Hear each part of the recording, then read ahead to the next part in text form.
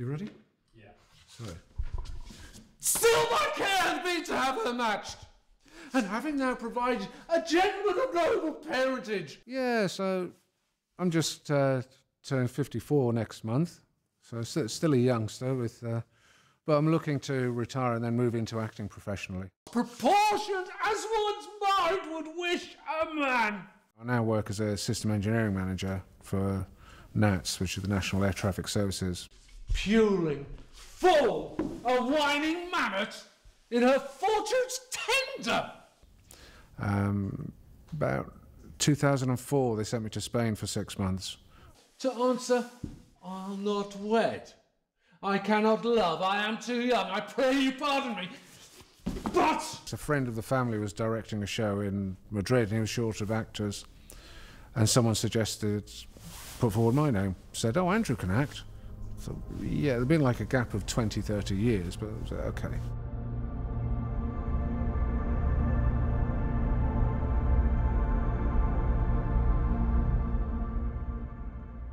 Would you be sitting down a minute there for yourself now, Eileen? I've news to be telling you. I've just brought the two McCormicks home. Yeah, so my aim now is, the thing that I'm really passionate about. It's not the work I do every day, which in the air traffic control side of the world, it is about the acting. So I'm now preparing myself for when I retire to start working full-time professionally. It's a little bit early for me. I need another year or two at work just to see kids finally through their education and everything. So I may do the follow-on course next year, or I may just, start doing small pieces of professional work on top of the amateur work as well. Well, it'd only be a minor role, aye. But it'd still be a good part, Although, there's more important things in the world than good parts in Hollywood films about cripple fellas.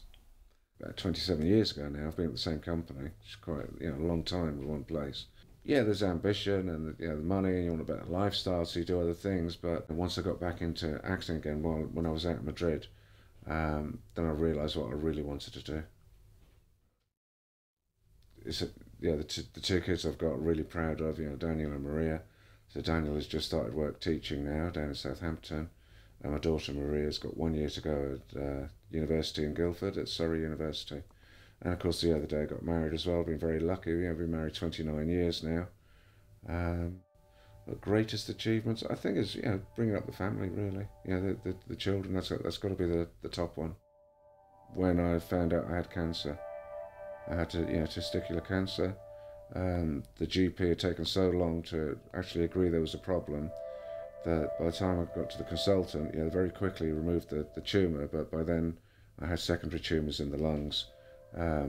So I was I had chemo for 5 months, whereas at least half the time I was in hospital.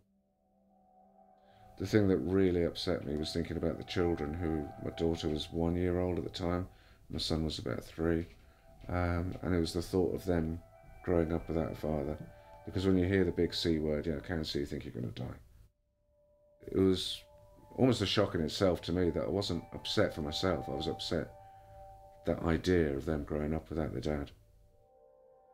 If there's nothing I can do about something, if it's really out of my control, then there's no point worrying about it. Some people, for example, are scared of flying, and they're absolutely panicked, and my wife's not a good flyer, and I've got the fingernail marks in my arms to prove it. Whereas for me, I'm thinking, well, the pilot's in control of the aircraft, I can't do anything, so I'm going to go to sleep and just hope I wake up at the other side. Cripple fellas. Being around your family and your friends is more important. And I tried to tell Cripple Billy that, but he wouldn't listen to me no matter how much I told him. I'm in a different situation. I'm not some 21-year-old who's just come out of drama school and only ever worked with people my own age, and it's their bread and butter. It's their lifeline. If they're not doing that, they're working selling burgers or working in supermarkets stacking shelves. I don't have that worry when I'm retired. I can almost be choosy and say, well, I'm not doing that. That's something. There might be some genre or some sort of silly type of commercial. Not that really. I've done commercials before, but I would say no. I don't want to do that. I'm not going to make myself look silly.